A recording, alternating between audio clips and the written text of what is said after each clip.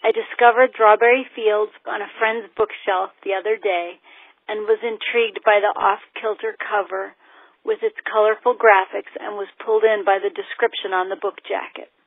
I loved Marina's ability to communicate Dog's point of view alongside of and interspersed between other characters' points of view, told in alternating passages in each one's voice, including a series of letters written by one character to his sister who has gone missing.